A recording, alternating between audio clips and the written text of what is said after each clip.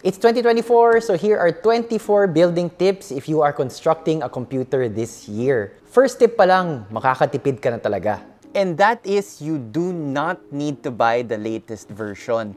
Bagong taon na, so syempre maririnig mo yung mga brands nagsasabi na, oh, yung ilalabas namin sa 2024, sobrang ganda nito, bulok yung mga linabas namin nung 2023. Huwag kayong maniwala. For a lot of different use cases, kung office rig man yan, editing bay, gaming rig, the hardware released last year, I'm thinking about AMD 5000 series, Intel 13th or 14th gen. A lot of the old hardware is still very good for present use cases. Plus, bumababa na yung mga presyo nila, further adding to their value for money. Getting the latest hardware is not necessarily the greatest for your build or for your wallet. Tip 2, you'll also save a lot of money if you activate Windows using a CD key from our sponsor. Sawa ka na ba sa unactivated Windows mo? Well, lucky you! Pinakabago mula sa cdkeyoffer.com. Windows 10 and Windows 11 activation codes. Legit, safe, at pinakamura. Madali lang umorder. Hanapin ang Windows version na gusto mo. Piliin ang preferred payment method. Wala pang 5 minutes, nagsisigi ka na para sa Windows mo. Marami na kaming natulungan.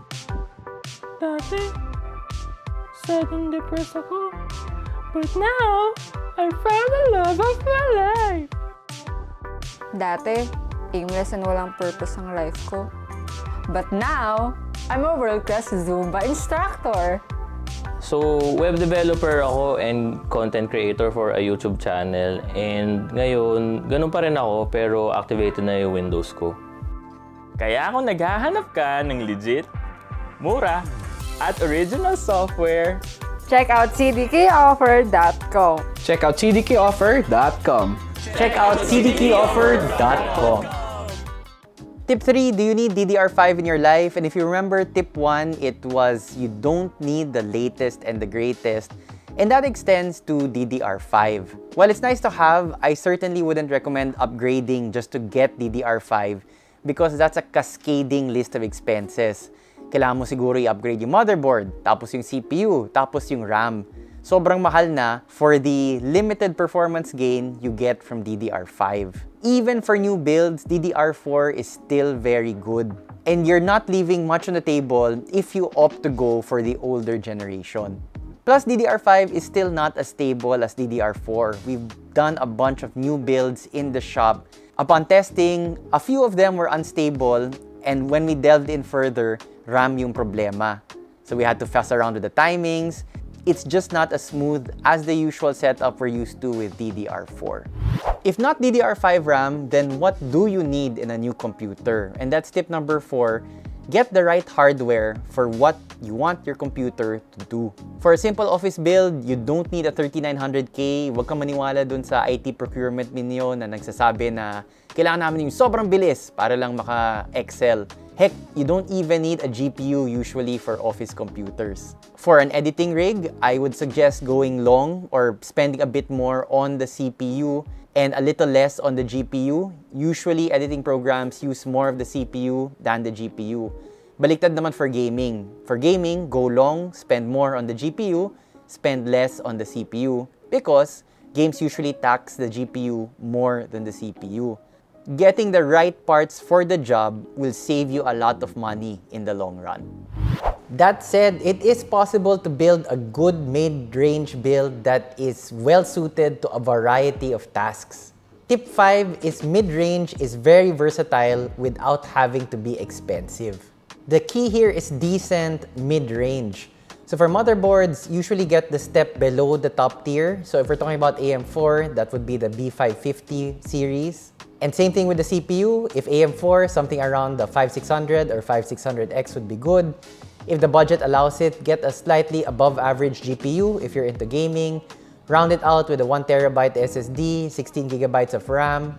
These are all excellent choices for a mid-range or even a high-end rig. And with that sort of setup, you can do so many things. Gaming, yes, but also streaming, video editing, and of course, your basic office work. A mid-range build fits so many needs, and it doesn't have to be super expensive. Mid-range builds are workhorses. They can do a lot more than their owners usually think they're capable of.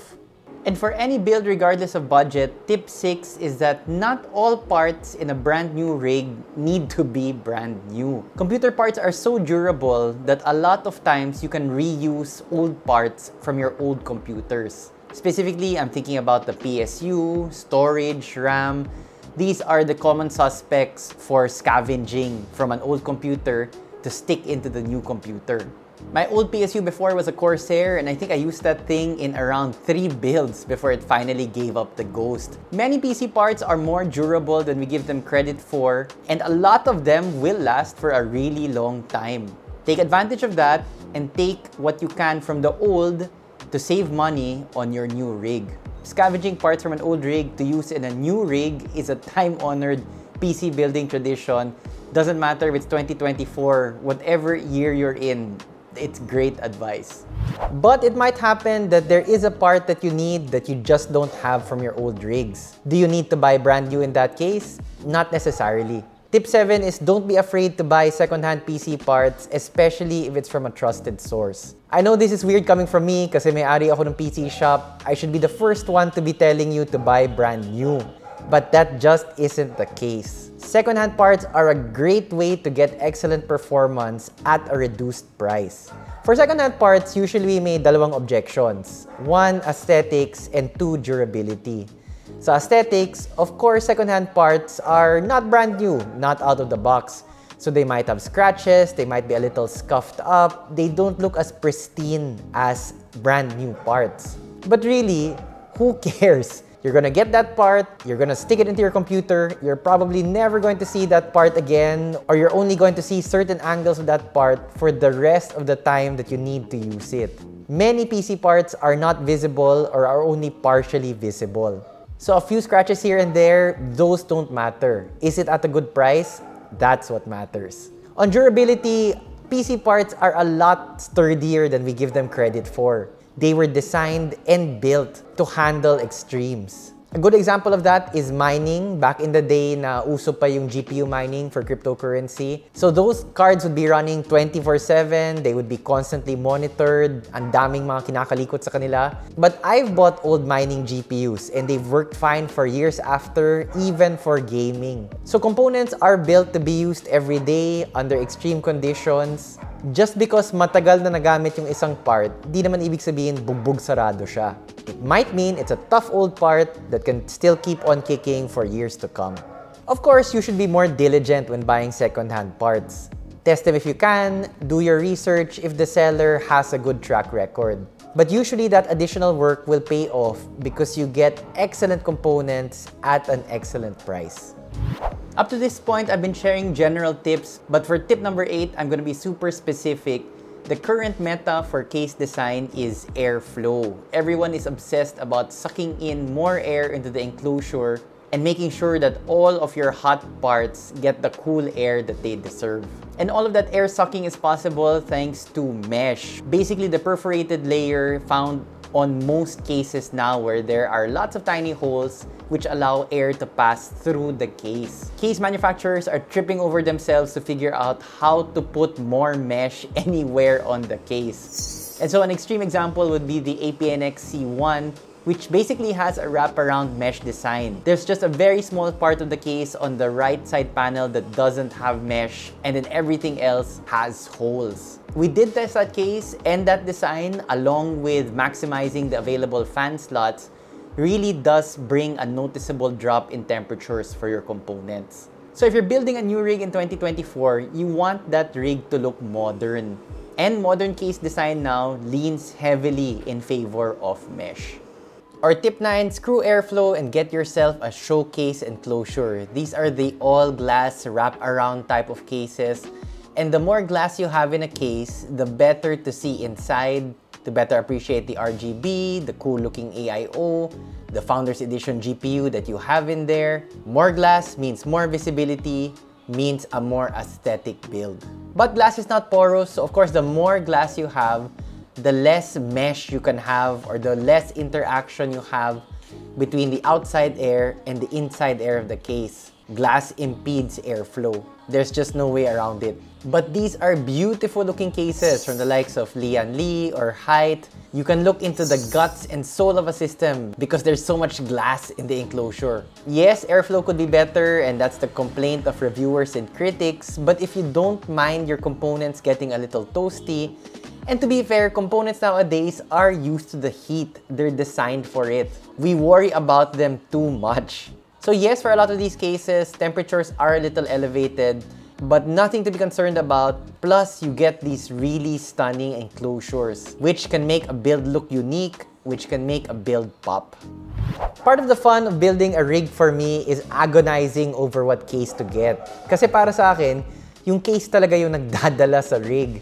It's the component that you see the most often. You form a personal connection with your computer, and most likely you're looking at your computer, and the component that you look at the most is the case. So I take a lot of time deciding on it. But tip number 10 are about parts that you don't really need to agonize over. And for me, that's the PSU and RAM. Yung mahalaga dito, more is not necessarily better. For PSU, you see some people saying that, oh, I'm worried that my PSU won't be enough when I upgrade. So ngayon pa lang, I will be getting 850 watts, 1000 watts. 99% of the time, that's overkill. For many, many rigs, the majority out there, 750 watts is more than enough. My personal rig is only 750 watts. I always try to get 80 plus gold, and that's it. In fact, for a lot of builds, even a 650 watt PSU would be just fine. Anything above 750 watts is probably overkill. Depending, of course, if you really have bonkers hardware like a 4900K or a 4090. I see a lot of advice online saying that you need to check the collated lists online of so many manufacturers and so many models. To be honest, I find that unnecessarily obsessive about a part that I just don't really want to obsess over. And if you're just starting in the hobby, you don't really need a super high-end PSU for many builds. And that's the same with RAM. For gaming, 16 gigabytes, so 2 sticks of 8, around 3600 megahertz, DDR4 of course. That's completely fine already for gaming. 32 gigabytes if you're doing work that requires a lot of RAM, or if you're the type of person that likes having a lot of browser tabs open. But if just for gaming, even for simple work like Word and Excel, 16 gigabytes is more than enough. Again, more isn't necessarily better for what you need it to do. Just like PSUs, sometimes people obsess over the CL timings, the faster RAM speeds, but you can keep it simple for RAM. You don't need to go overboard on it. And that flows into tip 11, the best PC is a balanced PC. And when you hear balance, you probably think, don't bottleneck. And that's true. There's a lot of concern among enthusiasts about getting a GPU that's way faster than your CPU. So the overall system is not efficient, and the GPU is waiting for instructions from the CPU or vice versa. So there is a bottleneck of performance. I've talked before how I think that might be a little overhyped. I think people tend to focus on that too much. But there are other ways to better balance your computer. For example, if you're just into gaming, you don't need 32 gigabytes of RAM. PSU capacity, anything over 750 watts is probably overkill. If you don't need all of the whiz-bang features of an ATX Mobo, then you can comfortably step down to an M-ATX Mobo and save yourself some money. So what I mean by balance here is having parts which complement each other. Because you can get too fast, and while that might improve system performance slightly, overall, it's probably a waste of money because it's not an efficient setup. So the golden rule in life, finding the golden mean or the balance, no excess in all things, applies also to PC building. A lot of the builds online now have some kind of LCD panel somewhere. It's gotten to the point where every conceivable surface of a computer, whether it's the AIO CPU block, whether it's the front of a case, everything seems to have some kind of screen now. Yes, it was nice that you could play animated GIFs on the CPU block. You could display basic things. And it felt like a gimmick at the start, to be honest. You had these AIOs, notably first from ASUS, but popularized by NZXT, I think the Kraken series, which had the LCD screen, so you could play animated GIFs there. Beautiful to look at, but really, how useful is it? But tip 12 is they're actually useful, and I'm a convert now because I upgraded my CPU cooler to the Deepcool AK620 Digital. This is a no-must screen. You can't play videos on it. You can only display basic information like CPU load and CPU temperature. But even the basic things, because it's so easy to look at, you just need to glance at your computer instead of having to pull up the data through some software. It's really intuitive and it's making me bond more with my computer. Mas napapansin ko na ngayon when my computer is becoming hotter. And I think it's when these screens become ubiquitous or more naturally placed around the computer, that's when they can become super useful. Not as a gimmick to display a looping set of videos, but so that at a glance, you can more properly see the basic information of your computer in real time. Speaking of screens, behind me are 4 monitors. And I started out with a single monitor setup, like a lot of you guys, and then added an extra dual monitor, and it just kind of mushroomed from there. But having at least 2 monitors is super useful. It makes you a lot more productive. You don't think you need it until you've tried it, and then you can't get enough. Now granted, my needs are a little extreme. I'm constantly monitoring communications with the shop, with suppliers, what's happening on YouTube, trying to bang out videos, write scripts. So I am doing a lot of work at the same time. And different screens really help with that. I've covered in my other videos how I like to have specific programs already tied into specific monitors, so that when I need that information, at a glance, I know where to look. If you're thinking about a dual monitor setup, do it. Easily one of the best upgrades you can do, because you're upgrading not really the computer but yourself. You're giving yourself another window into the information stored by your computer. It makes workflow so much faster. Even a very basic example, you're writing an article for work and you need to do research about it. On a single screen, you could have 2 windows open, the Word document and your web browser, but everything feels cramped. It's uncomfortable to read the web browser. It's uncomfortable to type in Word. With dual monitors, you can have Word open in one monitor and the web browser in the other. Monitors are not the first thing people think about when upgrading or adding to their setup, but you really should. Even in a small desk, you can find a space for a multi-monitor setup.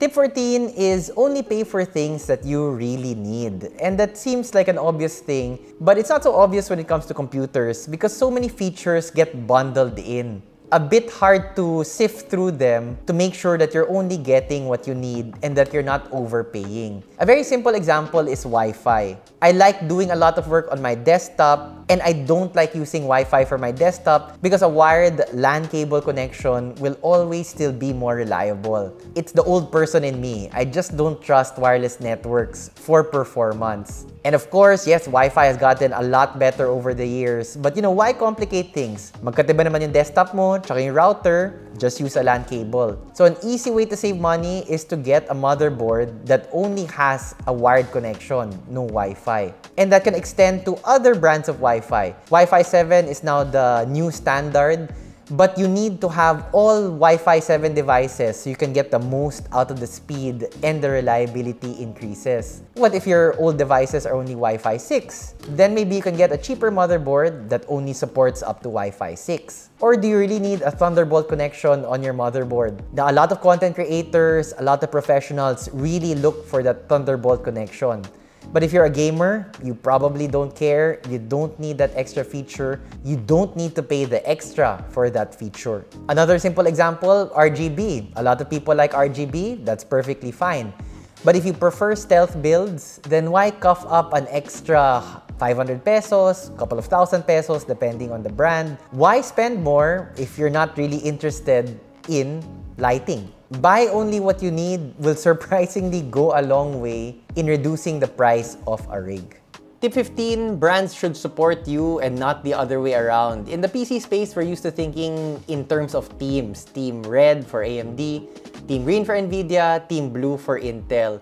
And it's not taken super seriously, it's kind of like half joking. But there are partisans who really get invested, who put their opinion and their self-worth into the brand. So if you're an Nvidia fanboy and you hear people criticizing them for their high prices or making fun of Jensen, and you get super upset when anybody else brings up the other brand, you're tying your self-worth into brands and into products when it should be the other way around. You should choose the product or the brand which is best for you. The brand should be seeking your support, trying to gain your favor, instead of you lining up to defend the brand. Now, we do get customers that want an all ROG build, an all Aorus build. More power to you guys. You found what you wanted and you're sticking with it. That's fine. But what really puzzles me is when people get upset when they identify with a brand, someone criticizes the brand, and they feel that the criticism is directed not to the brand, but to them. Yun nga, it's the opposite. It shouldn't be like that.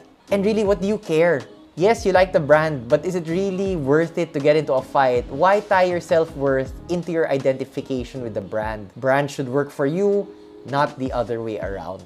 Hardware costs money, but software is free. And tip number 16 is take advantage of the free software that manufacturers are pushing out to make your hardware run faster. And whether that's a new GPU driver, a monitor firmware update, a motherboard BIOS update, manufacturers are constantly issuing out new updates. And sometimes it's kind of annoying, to be honest, that you frequently have to keep updating.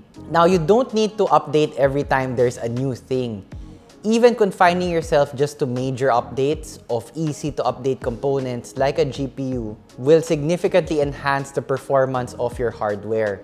And you don't even need to have new hardware because a lot of the updates are for old hardware as well. So this tip is applicable to anyone really who has a computer who's looking for better performance at the low price of free. Tip 17 deals with basic maintenance, and that is when a computer gets to you, there are a couple of things that you should check and continuously check as you use the computer. One of those is the monitor set a resolution that you like. For a lot of beginners, they're not aware that you can change the resolution being displayed by your monitor. Higher resolutions make everything a little smaller, a little tinier, but on a good monitor, sharpness and clarity are not lost. So you shouldn't be squinting even at higher resolutions. And generally, higher resolutions mean better video playback, crisper text. You generally want the highest resolution that you can get. Refresh rates as well, although this isn't as big a deal for non-gamers. Although back in the day, like really old CRT monitors back in the day, I remember always manually setting to at least 60 Hz, 72 Hz, because anything lower than that would give me eye strain and make me a little nauseous. Most monitors are well beyond that now, even non-gaming monitors. But you should still check anyway. Check your resolution, check your refresh rate, and even check Windows updates. Basic maintenance like that is very easy to do, and it will give you an insight into your own computer.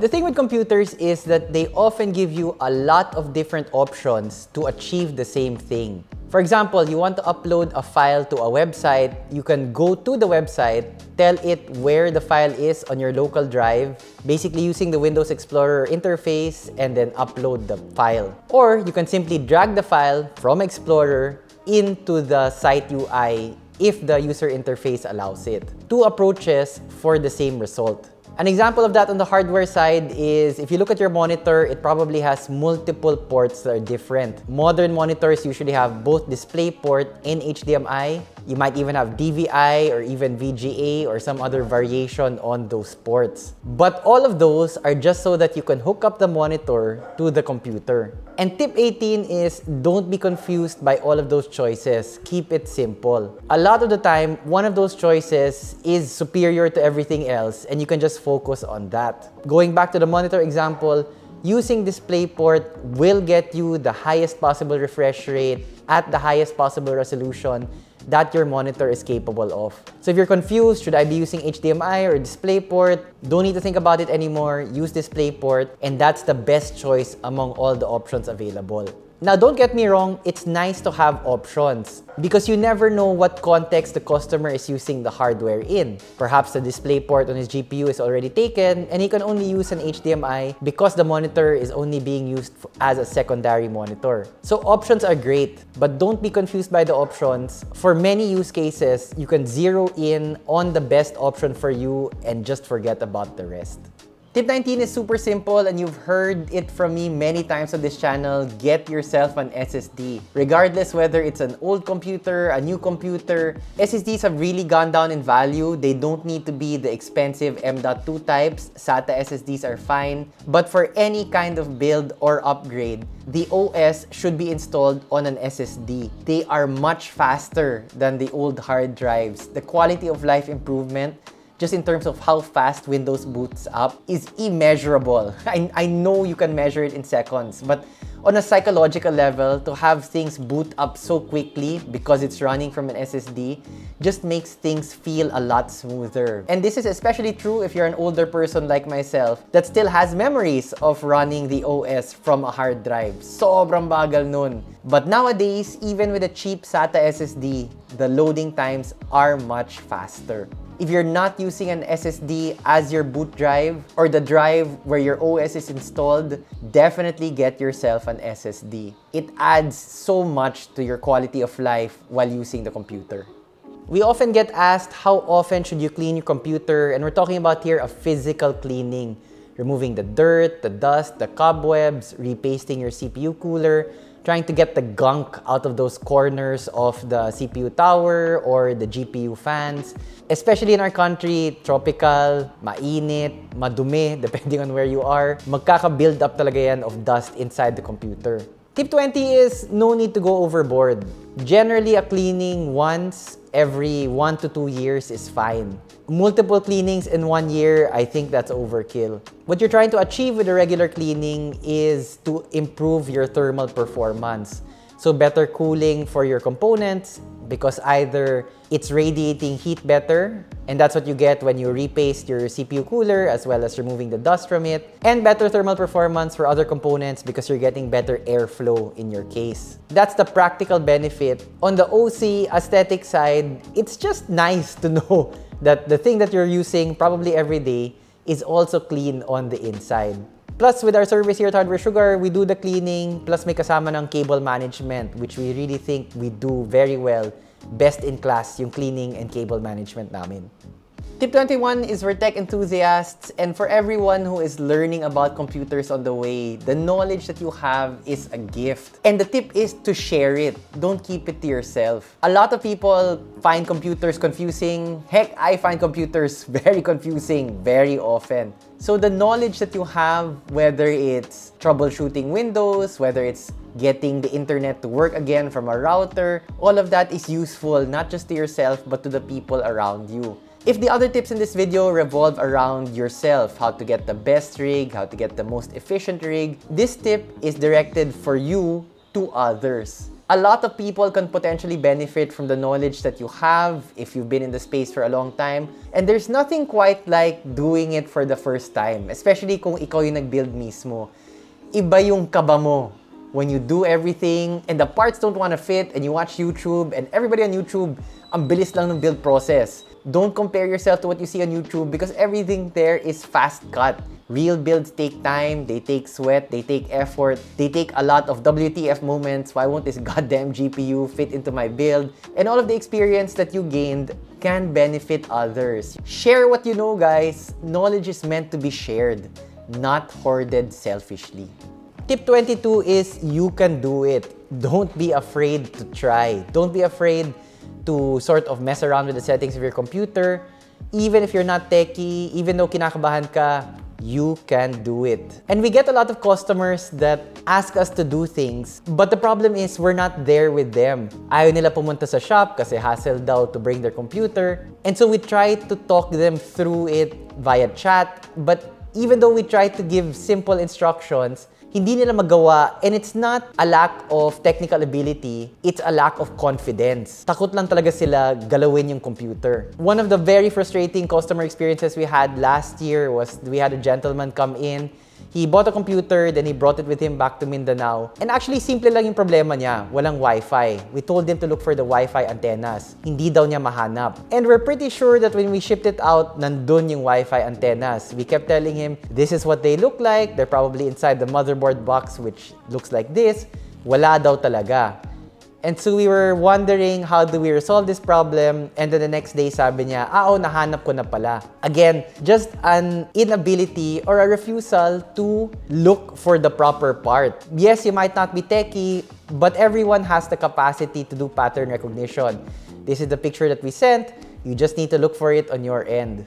And that customer was really a headache for us. We've been wanting to do a video about him, but maybe for next time. But the takeaway from this tip is that don't be afraid. Madali lang ma-mental block when you're exposed to something that is new, and it's easy to be scared. And if you're still listening all the way up to this tip 22, I hope that you've gotten the confidence from our other videos, from this video, to know that it's okay to be a beginner. And more often than not, you can do it. We all had to start somewhere. It doesn't matter if it takes you a long time to boot up Windows. It doesn't matter if it takes you a long time to learn how to shut down Windows. Kahit mabagal ka sa basics, okay lang yun. Yung mahalaga, iniisip mo na kaya mo yun. Tip 21, don't let people tell you what you want. What do I mean? Yung problema kasi sa mga enthusiasts, palaging may criticism. RGB, baduy. ITX, pangit yung airflow. EIOs, baka magtulo.